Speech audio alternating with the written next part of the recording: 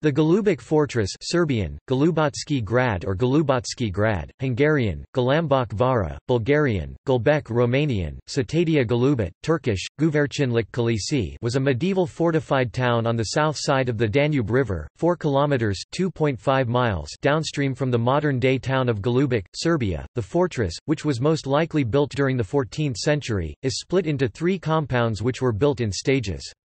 It has 10 towers, most of which started square, and several of which received many-sided reinforcements with the advent of firearms. Golubac Fortress has had a tumultuous history. Prior to its construction it was the site of a Roman settlement. During the Middle Ages, it became the object of many battles, especially between the Ottoman Empire and the Kingdom of Hungary. It changed hands repeatedly, passing between Turks, Bulgarians, Hungarians, Serbs, and Austrians, until 1867, when it was turned over to the Serbian Knez Mihailo Obrenović III. Now, it is a popular tourist attraction in the region and a sightseeing point on Danube boat tours. Location.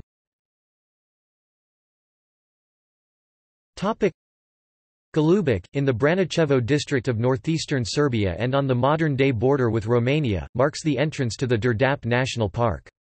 It is strategically located on the embankment of the Danube River where it narrows to form the Iron Gate Gorge, allowing for the regulation and taxation of traffic across and along the river.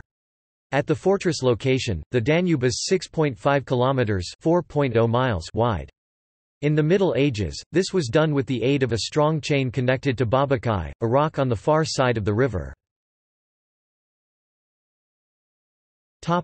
Name. The name of the fortress and the modern town in its vicinity can be translated as the Pigeon City or the Dove City. Golub, pigeon. It is not uncommon name source in the Serbian toponymy, but the exact reason for the fortress name is not known and only the myths of the origin of the name exist. Some sources use the descriptive method, as the towers, like pigeons aim for the skies.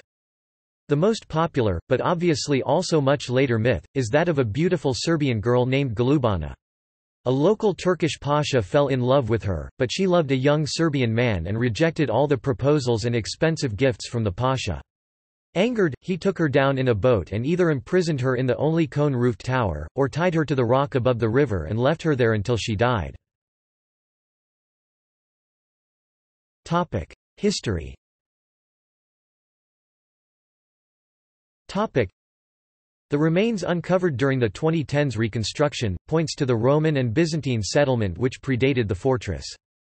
The evidence was found in the typical brick-stone combination of construction, especially in the building which the Ottomans later used as a hammam. Golubac's early history is uncertain. From 803 to 1018, the area belonged to the First Bulgarian Empire, to the Byzantine Empire from then until 1193, and the Second Bulgarian Empire until 1257. The area remained in Serbian hands from then until the Ottoman conquest in the 15th century, with control of the region changing many times between Hungarians, Bulgarians and Serbs before then. It is also unclear whether the medieval fortress was built by Bulgarians, Serbs or Hungarians, or how many towers it had originally. However, an Orthodox chapel built as part of one tower shows that it, at least, was built by a local noble. There is also uncertainty about when construction started, although it is generally agreed that the majority of the fortress was built early in the 14th century. Some of the proposed theories are those that Serbian king Stefan Dragutin built it in 1286 or that Hungarians built it soon after they conquered this part of the Braničevo region from the Serbs a bit after this date. None can be confirmed by the historiography, but the discovery of the aforementioned Orthodox chapel might tentatively point to the Serbian origin of the fortress. The first known record of Golubac is in Hungarian sources from 1335, when it was occupied by Hungarian military. It was described as the watcher made of stone, guarding the gorge.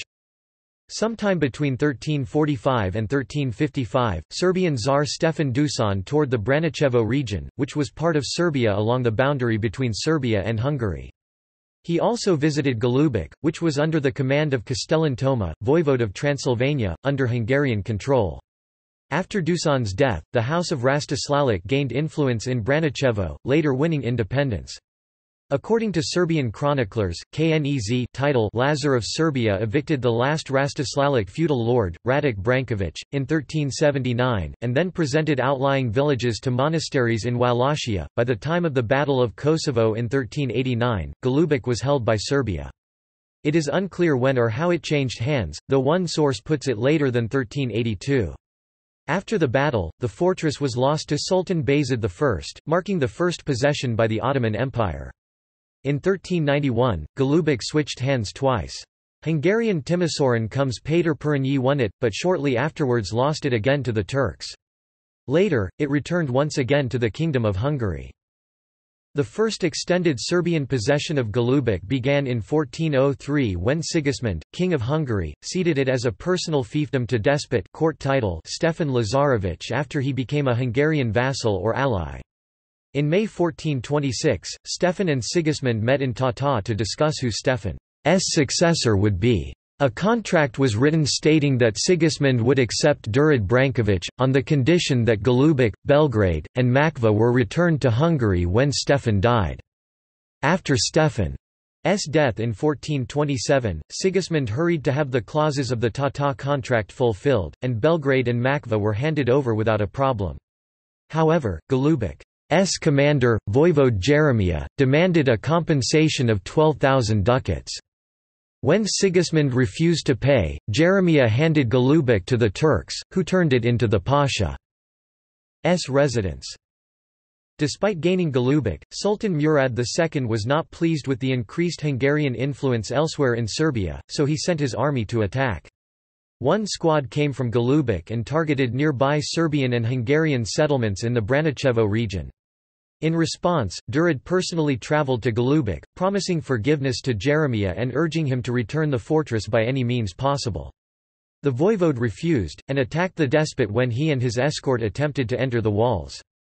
These betrayals were followed in 1428 by the Battle of Golubac. Around April 1428, Sigismund amassed an army of 25,000 infantry, 6,000 Wallachian archers led by Prince Dan II, 200 Italian artillery, and a number of Polish cavalry on the far side of the Danube, then attacked Golubac and the Turks. He also had ships attacking from the river, one of which was commanded by Cecilia Razgonyi, the wife of Comes Istvan Razgonyi of Timisoara.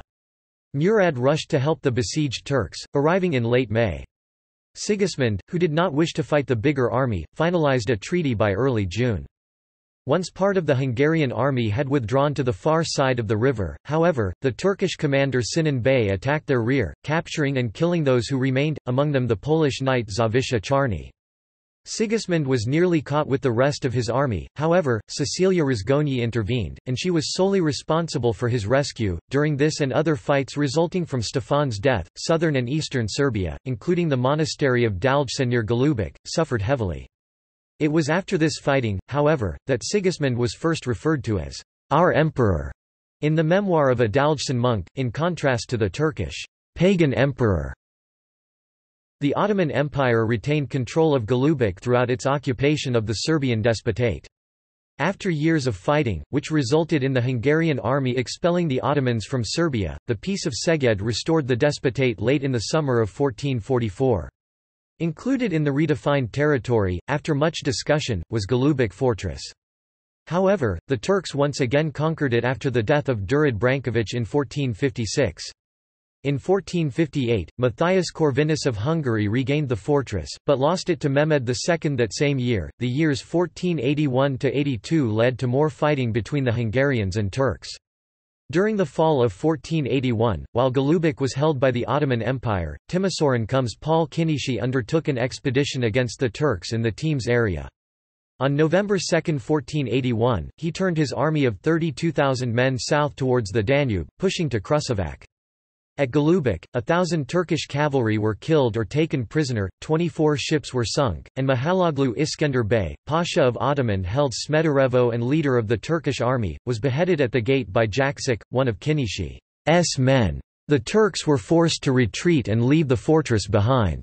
Kinishi's foray was only a raid, however, and shortly after he returned to Teams, the Turks, who had suffered heavily but did not lose any land, retook Golubac and quickly improved its fortifications. Golubac was held by the Habsburg monarchy between 1688 and 1690 and 1718 and 1739. Serb rebels controlled it during Kasina Krajina in 1788–91, and again from 1804–13, during the First Serbian Uprising.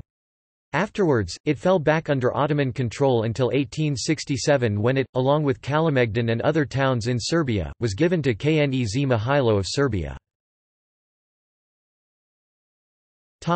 In recent years.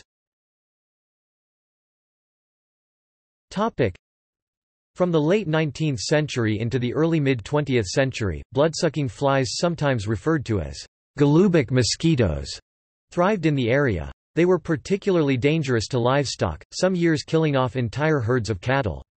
After World War I, a road was constructed that went through both of the fort's portcullises. This road is the shortest link between Serbia and eastern parts of the Balkan Peninsula. Between 1964–72, a hydroelectric dam was built in the Iron Gate Gorge, significantly elevating the river's water level. As a result, the lower edge of the slope and corresponding parts of the fortress are now flooded. From the beginning of the 21st century, much of the fort has been overgrown, making most of the sections higher on the hill inaccessible. During the spring of 2005, a public project to restore the fort was started. Most of the plants were removed and certain parts, like the fountain in the moat raised in honor of Knight Zawisza Czarny, were repaired.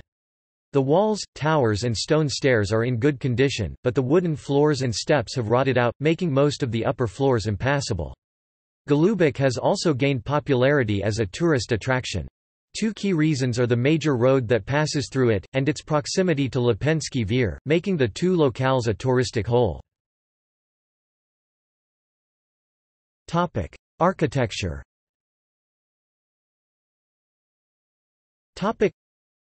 Golubac consists of three main compounds guarded by 9 towers, 2 portcullises and a palace, all connected by fortress walls 2 to 3 meters (6 feet 7 in to 9 feet 10 in) thick. In front of the fortress, the forward wall I doubled as the outer wall of the moat, which connected to the Danube and was likely filled with water. A settlement for common people was situated in front of the wall, as is the case with many fortresses. Golubac's structure was modified over time. For years, there were only 5 towers. Later, 4 more were added. The towers were all built as squares, a sign of the fortress' age, showing that battles were still fought with cold steel.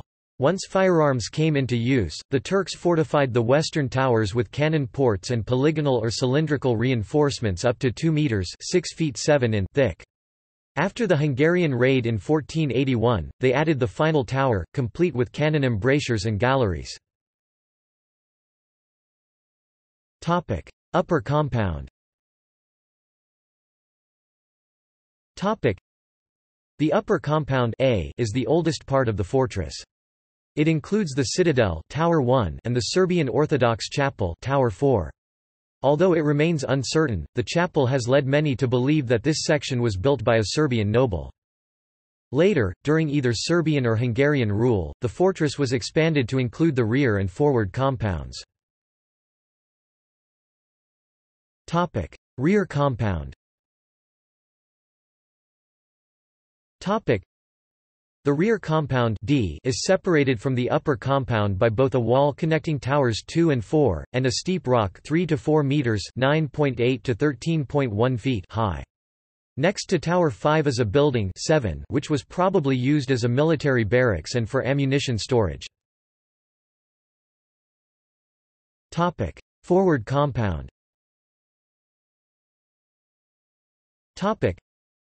The forward compound was split into lower C and upper B parts by a wall linking towers 4 and 7. The entrance 2 is in the lower part, guarded by towers 8 and 9. Tower 8 has, in turn, been fortified with a cannon port. Opposing the entrance was a second portcullis that led to the rear compound. Along the path was a ditch 0.5 meters (1 foot 8 in) wide and 0.75 meters (2 feet 6 in) deep, which then became a steep decline.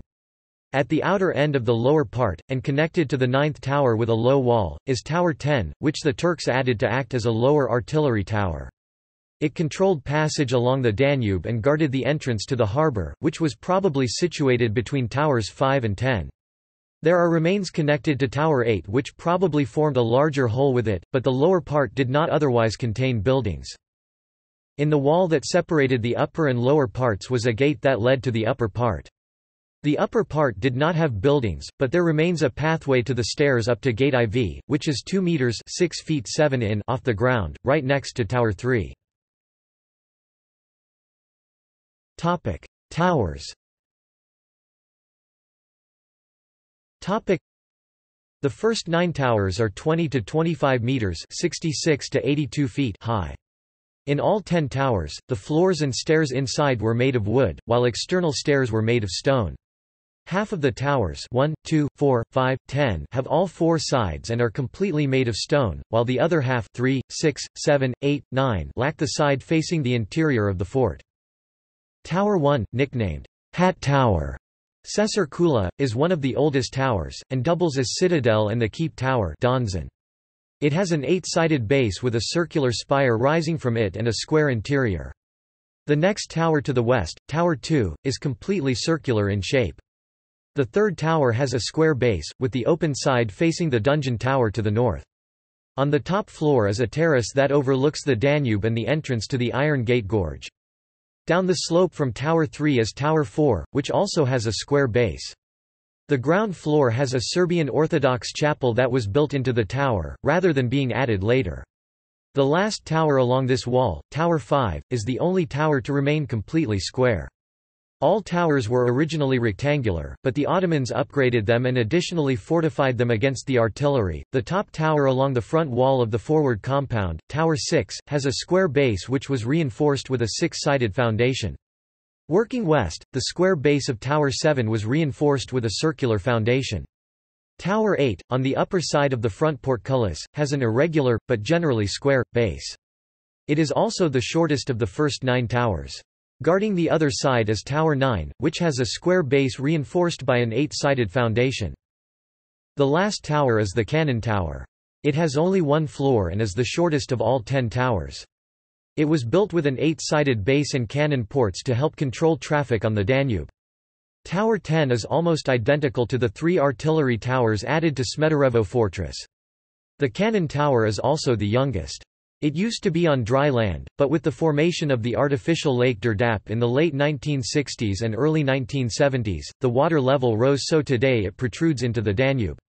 It is also called the White Tower. 2014 to 2018 reconstruction.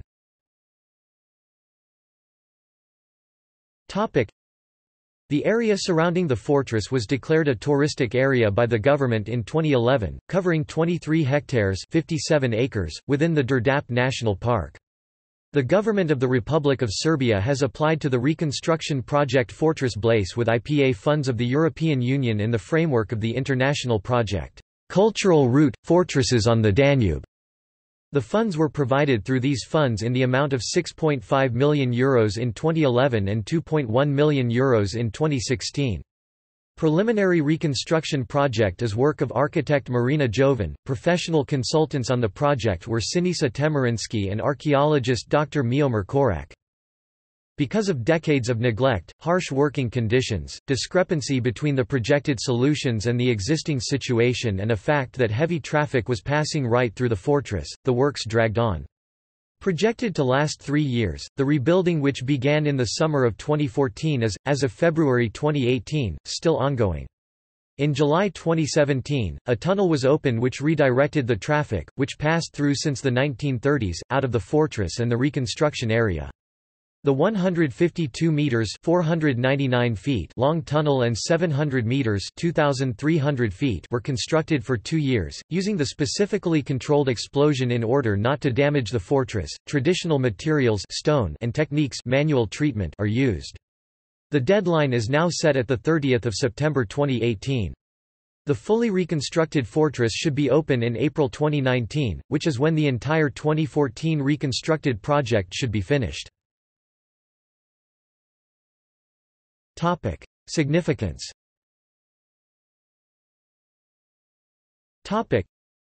Considering the age and location of the Golubac Fortress, it is both large and well preserved. Its placement at the head of the Iron Gate Gorge allowed for easy control of river traffic. It was the last military outpost on that stretch of the Danube River, which caused it to frequently be part of the final line of defense between Hungary and the Ottoman Empire, especially during the periods when Serbia was Ottoman-held. The importance of the fortress is further indicated by the attention it received from Sigismund and Murad II, rather than just fighting between locals and commanders of nearby cities. The Golubac Fortress was declared a monument of culture of exceptional importance in 1979, and it is protected by the Republic of Serbia. With the Belgrade Fortress, it is today the only cultural monument in Serbia which has its own administration, a state company founded specifically for handling the fortress. Tourism.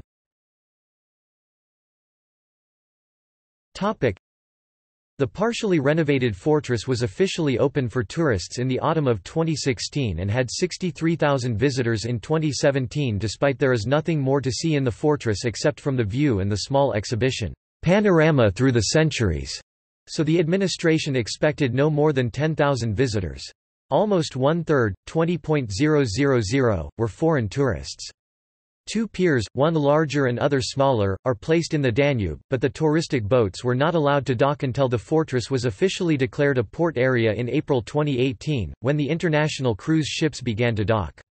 Also, there are plans for bringing the model cannons into the cannon tower. In April 2018, 4 towers were planned to be open for public, 6, 7, 8 and 10, or the cannon tower, but the deadline was extended to the end of the year.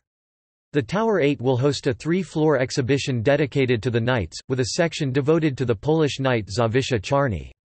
Plans include the joining of the attractions in the vicinity, like Derdap National Park and prehistoric site Lepenski Vir, in one tourist arrangement.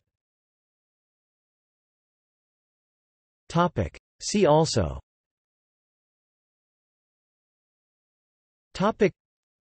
Vršac Castle.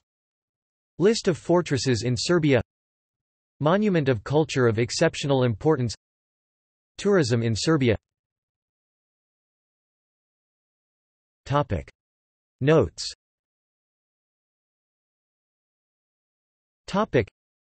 The information in the architecture and in recent years sections is from the Serbian page. Uncited information in the remaining sections is from either the Serbian page or the German page, and much of it overlapped. The main author of the Serbian page said it is based on Alexander Duroko. Srednjevekovni gradovi USR Biji, Krnoj Gori I Makedoniji. Belgrade 1950 and Alexander Duroko. Medieval castles on the Danube. Belgrade 1964.